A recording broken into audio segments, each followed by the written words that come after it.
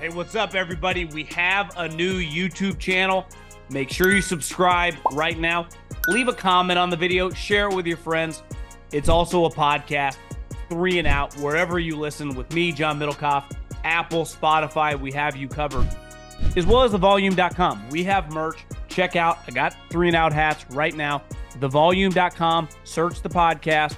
Buy some merch. Okay, Middlekauff mailbag time. You guys know the drill. DMs wide open at John Middlekauff. Instagram, fire in those messages. Start with Mitchell. Mailbag question. The Trey Lance experiments obviously failed.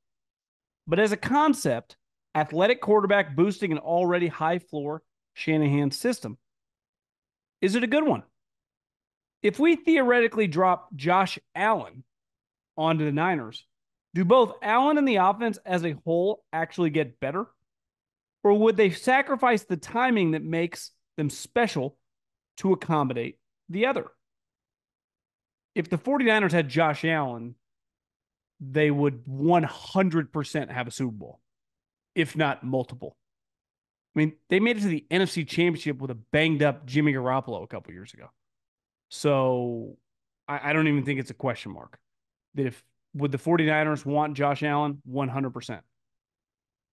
He actually, specifically Josh Allen, I think is a big reason that they drafted Trey Lance. The problem with Trey Lance is his athleticism actually isn't that great. He didn't run very fast. When you watched him run, he was a hesitant runner. His play speed wasn't great. So, like, Purdy is a more functional athlete on the field. And look what he's done for the Niners. He made some huge plays with his legs in the playoffs and over the course of his career. So, yeah, I mean, to me, Josh Allen is easily the second best quarterback in the NFL. Feel about Joe Burrow. Yeah, let's see how he comes back from injury. But yes, the answer is yes. Packer fan here from Ireland. Maybe it is, actually. Over the last few years in the NFL, it seems like there's always a new story about some shitty owner ruining their team. I wonder how much the Packers' sustained success over the decades comes down to its unique corporate structure as to having one unpredictable guy in charge. I understand a great deal of success comes from back-to-back great quarterbacks, but you could make the argument that the owners would have flat out overruled Ted Thompson and Goody and refused to move on. I don't think you can make that argument. I think we would all agree.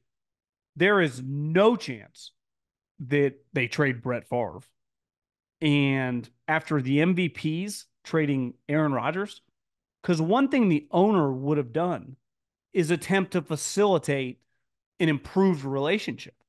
So when it comes to those specific situations, 1,000,000% it has benefited the Packers. Because the football people with no influence from the money got to influence the right football decision. It's very rare that was a Trent Baalke, excuse me, little burp. Not a fart like he had the other day in his press conference. Didn't even skip a beat either. Is Robert Kraft is a complete outlier. That he basically let Belichick, well, he kind of overruled him with Jimmy Garoppolo, and then he let him make the decision. I guess actually it's happened before. I mean, Bill Walsh traded Joe Montana. Holian, I guess it was Grigson when they cut, but it was really the owner when they cut Peyton Manning. It's a very tough decision. It really is. Because you get a transcendent player, the popularity they have in the league at that position, the popularity they have for the business of your football team. But the Packers are a great example. If you trust your football people, let them cook and then just enjoy the dinner. Thoughts on the Jets pick at number 10? Do they take a tackle that probably won't start until someone gets hurt? Or do they take the best pass catcher available, which is probably Bowers? Well, I said it in the mock draft. I think they would pass on a tackle. And a lot of people in the NFL believe that too. Because in fairness to their thinking, if, again, big if, capital letters I, capital letter F. Your two tackles stay healthy and you draft a tackle and he can't really play guard, that guy wouldn't play much at all. So all of a sudden you've used this high valued asset. Pretty sure they don't have a second round pick because the Packers have it, and you don't get anything out of it. Win now mode. I think Bowers their pick, unless Bowers is off the board.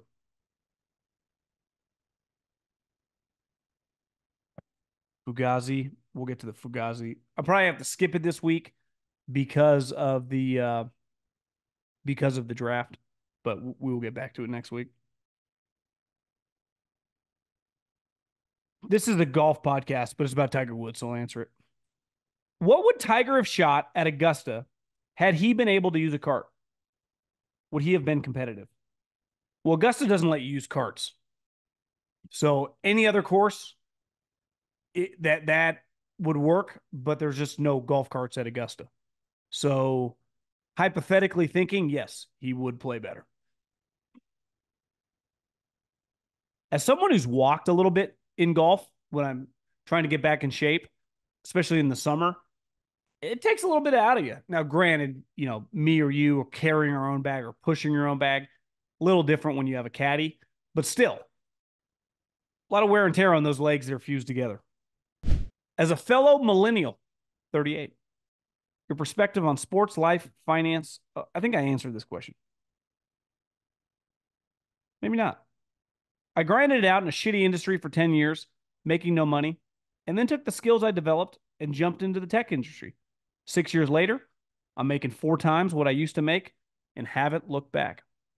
Congratulations, Colby. Awesome to hear. Keep up the fresh takes. Okay, on to the mailbag.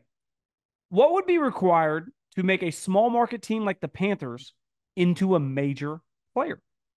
I know the owner kind of sucks, but does the smaller market make it inherently more difficult to attract high-end free agent talent? Or does money ultimately talk in the eyes of players? And second, when scouting college players, how much does the rest of the team factor in to the process? For example, big SC fan here, South Carolina, and saw firsthand Rattler and Xavier Legette carry a truly bad team. On your first question, if you're really good and you have star player like you once did with Cam Newton, you guys were a major player. I mean, you guys were playing on prime time, Sunday night football, Monday night football. The Panthers with Cam Newton in the good years mattered in the NFL. The market size doesn't dictate. This is not basketball, where the NBA is kind of screwed because Curry got bounced after a play-in game and LeBron's going to get swept in 4. The equivalent in football, if OKC was the 1 seed, it doesn't matter. We watch.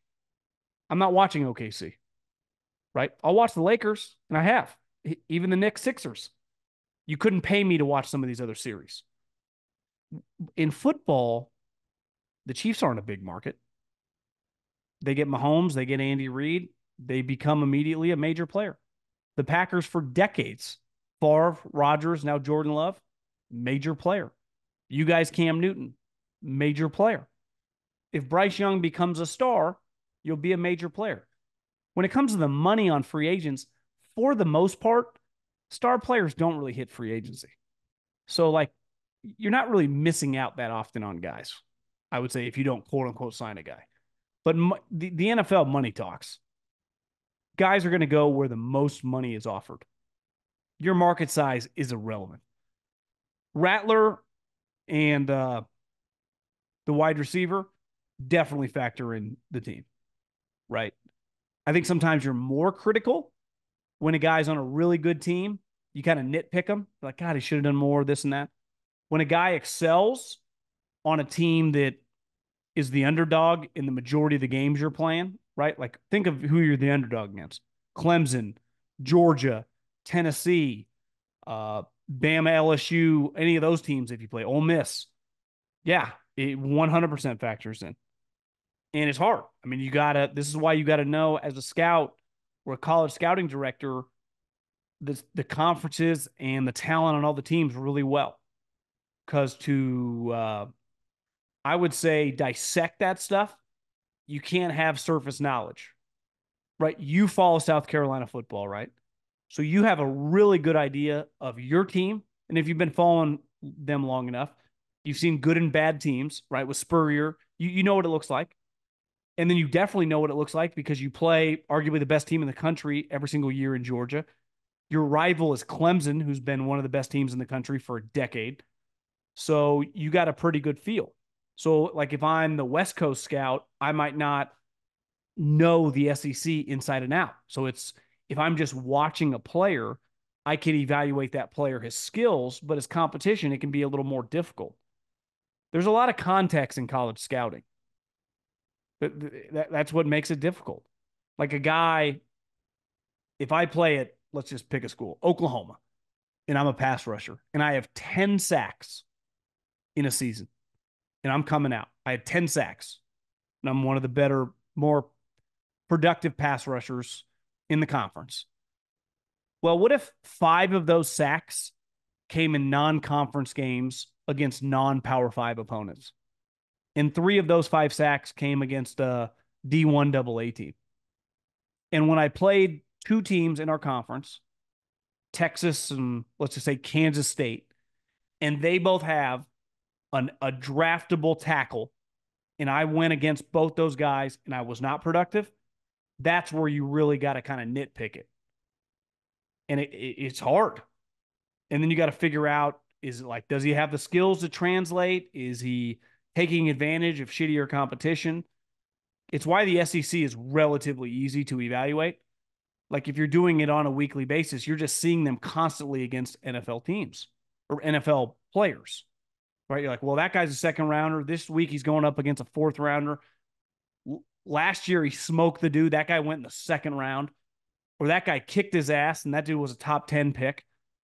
So you can kind of put all the context, the pieces of the puzzle together. That's kind of what you're attempting to do. The 82-game preseason is in the books, and it's finally time for the real season.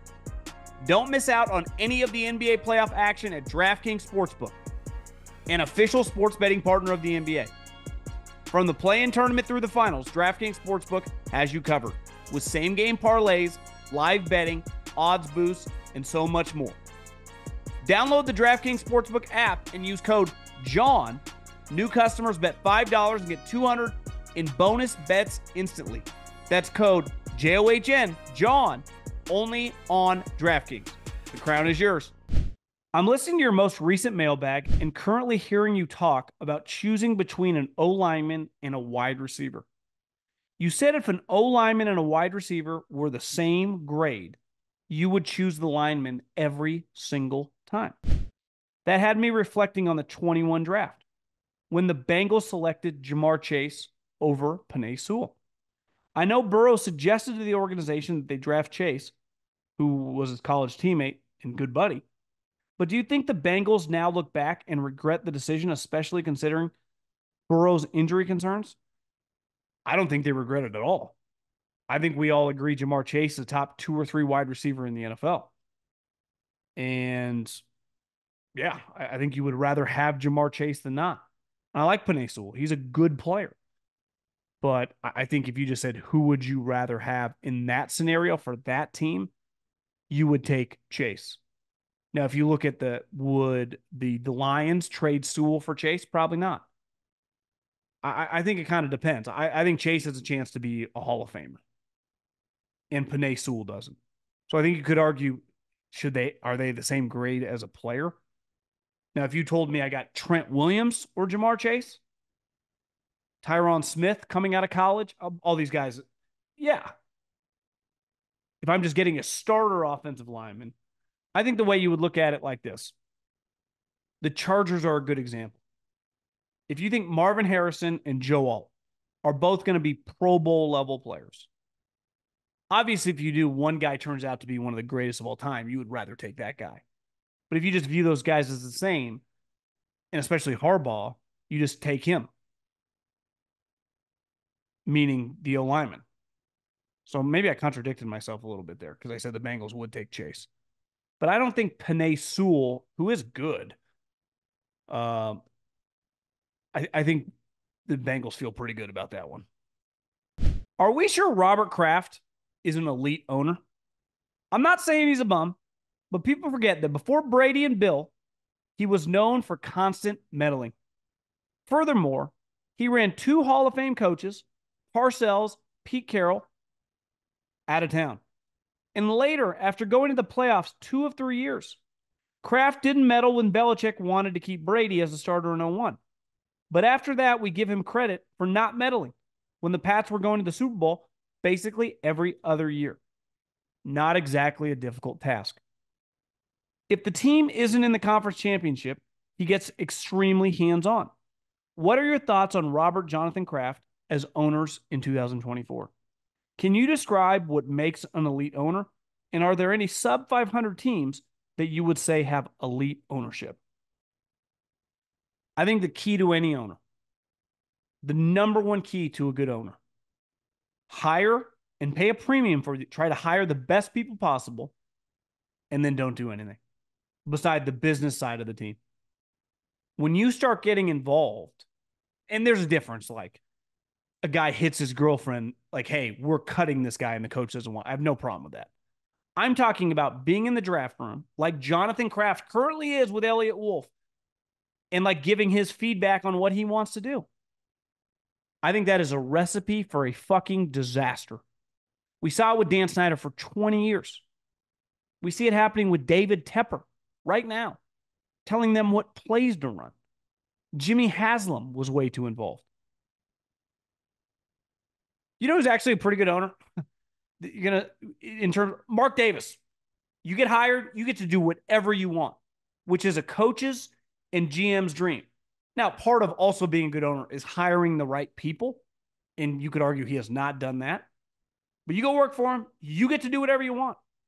You work for Jonathan Kraft right now? No chance. So I'm with you. Like, he owned the team during that period of time. But he's constantly, and I'm putting this more on Jonathan than Robert, because Robert's 82 years old or whatever now. I think Jonathan wants to play GM. I think Jonathan's been dreaming about this day since the moment he could kick Bill out of the building. Then I get to run the show. And look what they did. Elliott Wolf, longtime personnel guy, son of Ron Wolf, one of the most legendary GMs in the history of the league. You think Elliott Wolf's in charge? Fuck no. He's doing whatever Jonathan tells him to do or has to run it by him. That's why Diana Rossini, I listened to her talk on the podcast, saying when you talk to other GMs, they say that Jonathan Kraft's the guy running the show.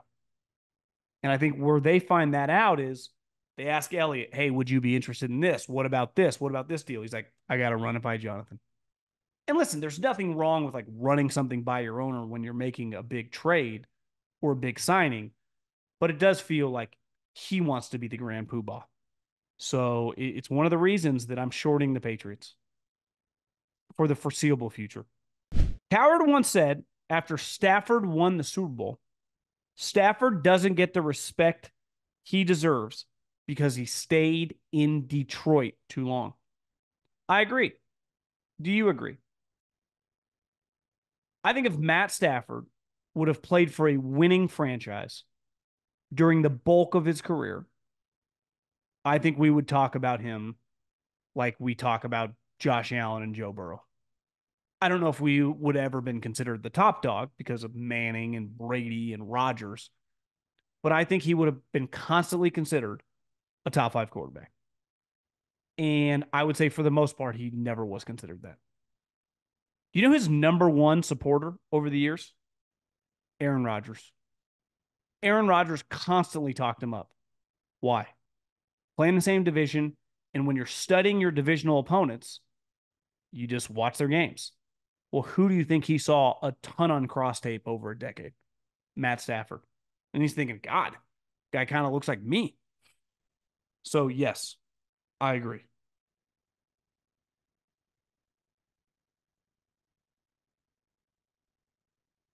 The good thing for Stafford is he's made $250 million.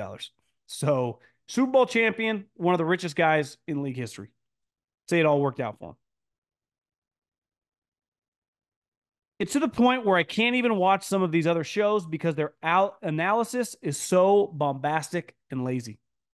just for hot takes. Question. What about Antonio Pierce as a leader is so, I don't even know what word he's shooting for here, so specific?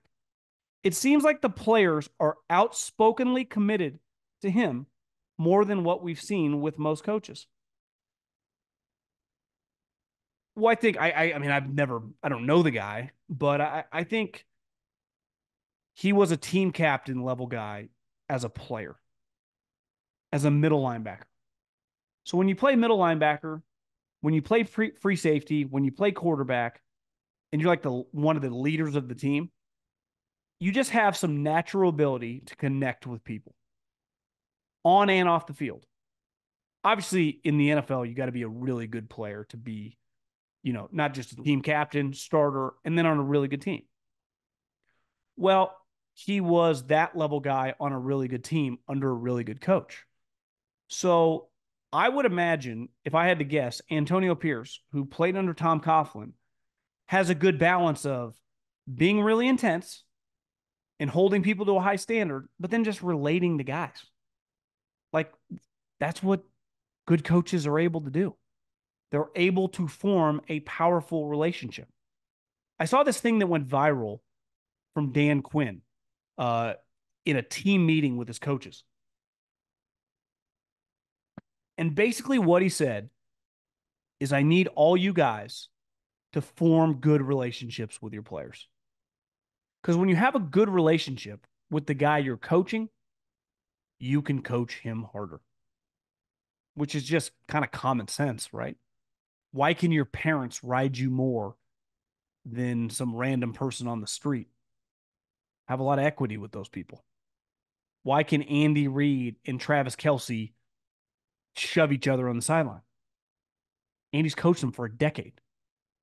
So when you know a guy intimately, with a relationship, no different than your friends from high school or college as you get older, your relationship with those individuals are just kind of unique.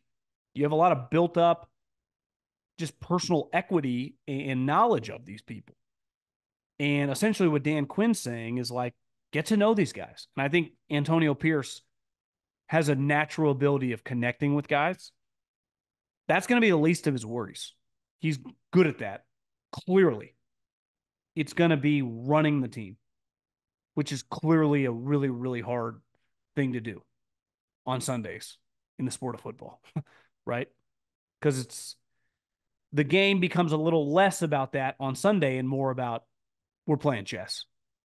And he has to coach the coaches from a chess standpoint. How do we focus on the weaknesses, the strengths? I'll give him credit. He brought Marvin Lewis, who's his boy, longtime head coach, Tom Coughlin. Like, these guys are surrounding him. I'm always impressed when impressive people like a certain individual. That's why I bought into Dan Campbell. It's like, wait, Sean Payton loved this guy this guy was assistant head coach? Parcells was the guy that drafted this guy and got him into coaching? Here's an interesting question for you. How do teams evaluate front office talent? It seems as though organizations that continuously go through brain drains still hold up over time. Ravens, Eagles, Niners, do they know how to develop scouts and analysts better, or do they simply get better people to come work for them through reputation and higher salaries? Combination of both. Obviously, if you are willing to pay the most, you can steal the best talent. Like if Google, Facebook, Apple, they want a top engineer, they can outbid any company. If Howie Roseman wants to get the cream of the crop, he did this years ago with Joe Douglas, Andrew Berry, he will cut a check from Jeffrey Lurie. I think the Ravens are a good example of, and I talked to Darius Hayward Bay, who now works for them. They have a culture of what they look for, of how the front office works.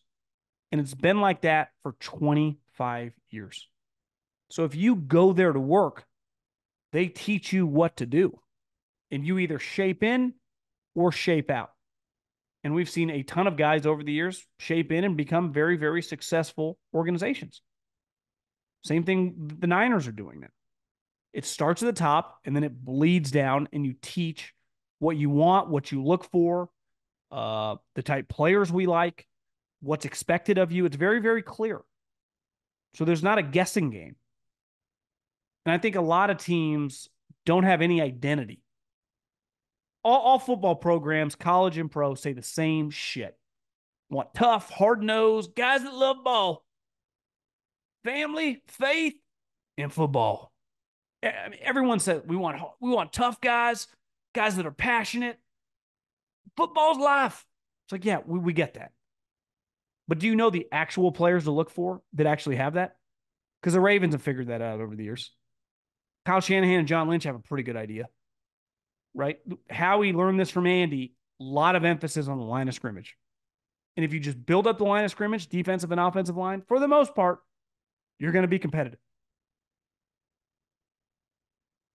So I think, like, let's use the Panthers as an example and the Browns for years. You just run through people and run through ideas. Like, what does your organization stand for? Beside, like, God, family, football. There's not like a clear identity. The Ravens have had two guys running the organization, and Ozzy's still there since the 90s. DaCosta has been there forever. He worked under Ozzy for all that time. Packers are a good example. Pretty sure Brian Gutekunst has been with the Packers for a long, long time. From Ron to Ted to Goot. It's like their identity hasn't changed. Philosophically, they have an idea of exactly what they're looking for. I think a lot of these teams are just constantly kind of trying to reinvent the wheel, starting from scratch. It's not really how it works.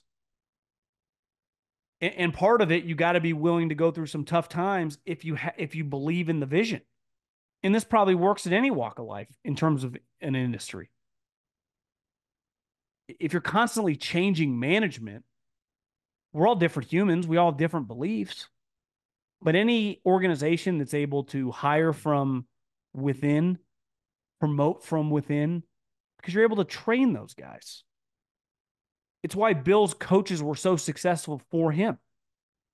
They all started at the bottom in the mailroom. He taught them everything they needed to know. So by the time they became coordinators or college directors or, his GM and Caserio or whatever, they knew exactly what he wanted. So it was all like one vision. There wasn't any guessing games. How many times in your office or your job, when positions change and new ownership or new management, and no one's on the same page? It's like, what are we doing? And everyone below the top guy is like, this doesn't make any sense. No one says that with the Ravens when they change from Ozzy to DaCosta, because nothing changed. Obviously, he's a different human, but pretty clear. You just watch their team; it looks exactly the same. So I think part of it, and look at Andy and Veach. I think there's just a clear vision of what is needed, and everyone's on the same page. I think that goes a long, long way of no guessing, of complete understanding, not just, throwing shit at the wall, hoping some of it sticks. I think you'd be shocked. It's the NFL. How many, I don't want to say incompetent, how many people are in roles that they have no business for? And then it eventually shows for us when we're watching the games. I'm a partner at a wealth management investment firm that manages assets for wealthy families. I love my job, but the worst part is dealing with those that didn't do shit to earn it and yet expect everyone to treat them like they did. So your take on Jonathan Kraft couldn't be more relatable. As a Cowboys fan, I have nothing to look forward to, considering we got bounced in the first round and our team has only gotten worse. Is there any moves you can see Jerry making that would give us any optimism for the next 2 or 3 years? Also, if this makes it on the pod, please don't say my name. Didn't say his name. It's funny, because let's just say your dad made a lot of money. You spent a lot of time around your dad. it just becomes like through osmosis, I am my dad too. And we've all been around these people. And I've been around people on both sides, people that act like you would never know the kid, and the kids that just are fucking like, are you serious right now? What Jim Harbaugh say about Ryan Day? Born on third base, homie. Some people were born at home plate. And listen, you can't control who your parents are. I could have been born in, poverty stricken area somewhere around the world, or I could have been born in, Manhattan. My dad's a billionaire. It's all out of all of our control. But it is in your control how you operate and how you think. And, Jonathan Kraft, to me, I just think you can see this coming from a mile away. I would say with Jerry, I think the best thing at this point in time, why resign Dak? Why extend Dak? You're already under the cap with his massive cap number. Play it out. If that happens again, we got to make a different decision. But this notion that you have to extend him, he's better than mediocre, but he's slightly above it. When you sign guys like him constantly and then you complain, and it wasn't his fault you lost to the Packers, even though he did not play well. The defense was abysmal. I mean, it was probably one of the worst defensive games of the entire playoffs. Actually had to be the worst, thinking about it. I just think you hope you nail some draft picks. You got Micah Parsons. You got some good defensive linemen. You got some good DBs. You got Dak. You got CeeDee Lamb. Maybe hit on a running back. Hit on another offensive lineman. And just hope your team. I mean, Jerry's drafted well. You probably have some young players you've never even heard of. Most of you didn't know who Bland was 2 years ago. So they do a good job in the draft. And hope you don't shit the bed in the playoffs. And part of it would be maybe Mike Zimmer, the defense a little better, especially in big spots. But your roster's kind of your roster.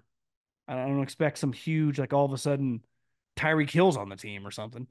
So you just got to hope he hits on the draft picks, which if you're going to defend Jerry, for one thing, he hits on picks. So if you could land several starters and impact players, maybe a couple of your practice squad guys step up and make big steps, which has happened a lot for you guys over the last several years, you guys could be very competitive. But at this point in time, let's face it, we're all judging you on the playoffs. McCarthy's in his last year. You can't be getting bounced in the first round as a massive home favorite. It can't happen. It's also one thing to lose, another thing to get your ass kicked. It's one of the worst playoff losses in recent memory. I'd say the worst playoff loss of the last 5 years got to be the Bills. I mean, they're up with 13 seconds left. You can't lose that game. You can put the Cowboys right up there.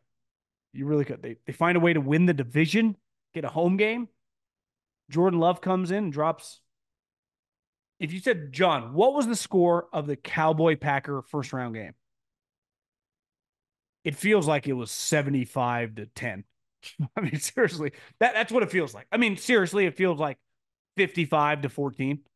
I don't know. I feel like the final score was actually like 44-25, but it felt much more like, 55-7, something like that. And Jerry, you trust.